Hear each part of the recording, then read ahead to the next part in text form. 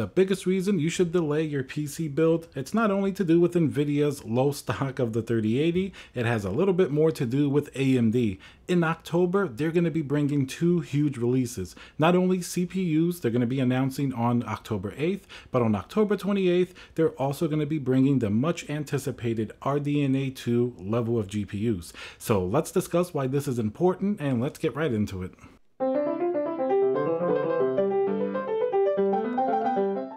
Hey guys, Tiago here with Classical Technology. Thank you once again for watching. To all my recent subscribers, if you haven't subscribed and you like my content, consider subscribing, hitting that notification bell, leave a comment below any questions you may have with the upcoming launch. So let's talk about a reason really not to build a PC right now, and that's going to be AMD. We've spoken about this before, and the GPU was definitely a primary factor with NVIDIA having such low stock. If you asked most people right after the announcement of the NVIDIA 3000 series, it didn't seem like such a bad time to build a PC just because the 3080 was imminent, was launching. People had no idea what was about to happen with the launch of both the 3080 and the 3090. So now let's talk about a few factors why AMD's launch is actually fairly significant, and even more so after we have less stock going around of the 3080. So first, let's talk about the CPU. Now this is definitely going to be a pretty major one because, as you guys know, AMD Ryzen certainly has been extremely popular compared to the Intel competition. For many years, Intel kind of stayed a little bit lukewarm, just giving very minor upgrades to their CPUs. Along came Ryzen and just blew the doors off what we thought was a good value CPU with the performance that they brought, especially the Ryzen 3000 series with the Ryzen 3600, the 3900X, even the monster 3950X, a 16-core processor. So now, knowing the impact that Ryzen CPUs have had recently, October 8th is definitely pretty big because every generation they've been bringing some massive improvements and some really great CPUs. Now, we're not 100% sure if what they're going to name it, if it's going to be the 4000 series. There are some murmurs that it's going to possibly skip to the 5000 series just because on their laptop and mobile lineup of Ryzen CPUs, they already have the naming for 4000 series CPUs, so they may skip that and do 5000. That doesn't really matter, that's just the name. Regardless, I think we're definitely going to get some great CPUs that's going to fill in the gap in the market, not to mention give us great performance for a good price, as AMD has done recently. There's a possible 10-core CPU coming to sort of compete with Intel CPU, and then their high-end CPU, it's rumored to not only be like we have now, the 3950X, with 16 cores, 32 threads, but it's rumored that this CPU is going to be able to clock considerably higher than the current generation Ryzen. And as you guys know, a lot of talk has been had in this generation about using something like a 10900K with the new NVIDIA GPUs because of CPU bottlenecks. You definitely need high clock speeds and IPC in order to make sure that your games really aren't bottlenecked. The new generation of GPUs are so powerful that now people are playing more at 1440p and at 4K, and while definitely the CPU is less of a factor the higher the resolution goes, it's still pretty important even at 1440p. We're definitely seeing some bottlenecks in certain games even at 1440p. At 4K it doesn't make as big of a difference, but not as many people are gaming at 4K, so these new Ryzen CPUs, if they have multi-cores like they've had in the past, as well as clock a lot higher, getting closer to Intel, I think they're really going to close the gap, and that's going to be positive news for the consumer because that's going to force Intel to respond once again with not only better prices but much better performing chips, and then the circle kind of keeps going around.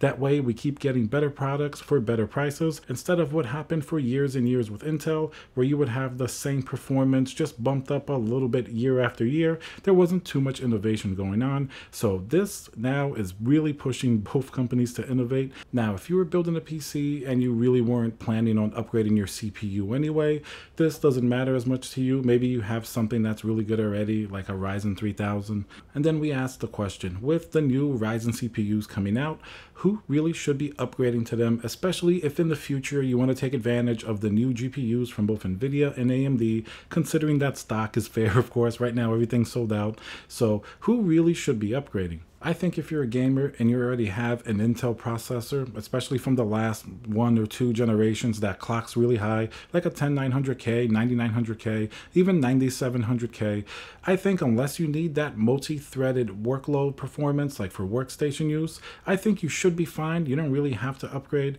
because if you're just doing gaming, that's what those CPUs were meant for. And even with the new Ryzen CPUs, even though they're going to clock higher and be better for gaming, I don't think they're going to beat the Intel gaming CPUs by that huge of a margin, because as it stands now, they're trailing a little bit behind when it comes to pure gaming performance. So I think at most, maybe they'll kind of meet them or beat them a little bit, but those people, I really wouldn't worry about upgrading as much. Now, if you have a Ryzen 2000 series, like a 2700X, I think this is going to be a great time to upgrade if you skip the Ryzen 3000 series, because you're going to get so many more benefits, much higher clock speeds. I think you'll see massive gains.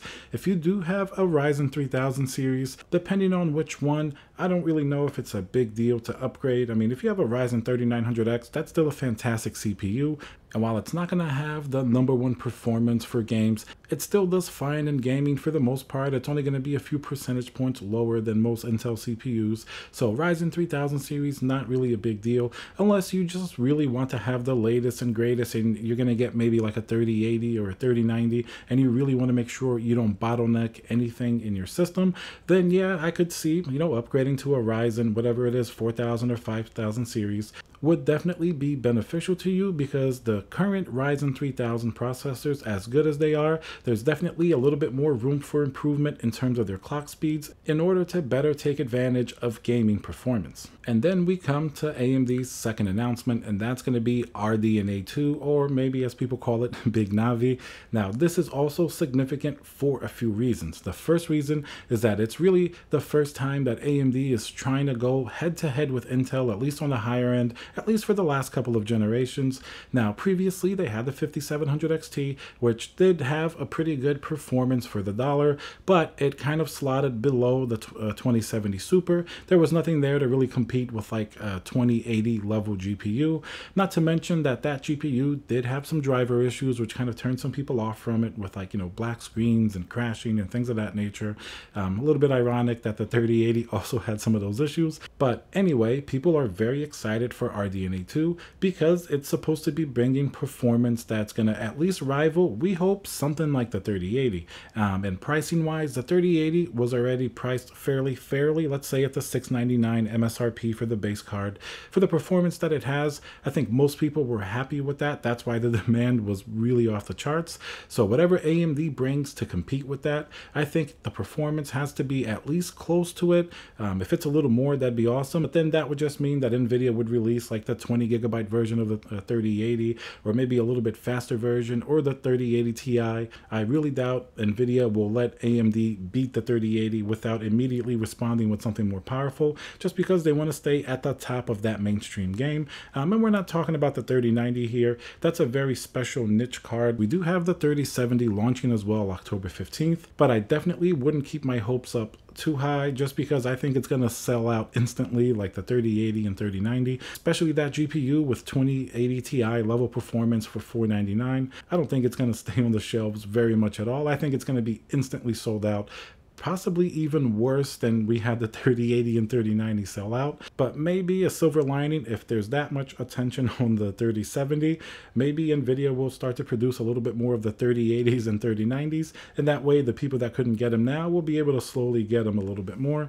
But we're not too sure yet what's going to happen with that. So speaking about the 3070 and stock, that points us to another big reason that people are excited for a possible AMD RDNA 2 launch.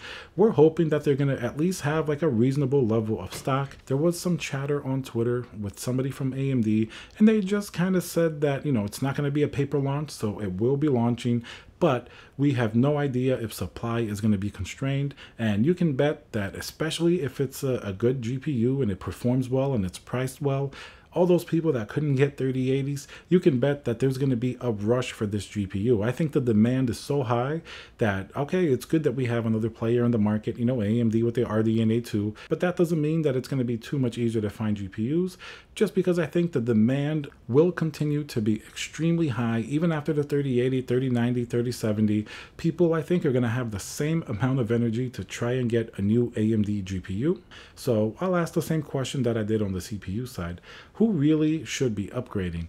Now, obviously, if you were lucky enough to get a 3080 or one of these newer GPUs now, you're pretty much set. You're probably not even worried about the AMD launch, but there are a lot of people that couldn't get their hands on a 3080, or maybe never even thought about the 3080. Maybe they wanted a 3070 level GPU, but that's going to be difficult as well. So if you're one of those people, I think I don't even have to tell you. You already know that you're going to be really anticipating what AMD is going to announce, and if it's available in stock and you couldn't get an NVIDIA GPU and the performance and price is good with AMD, I'm pretty sure a lot of you will definitely go on that side.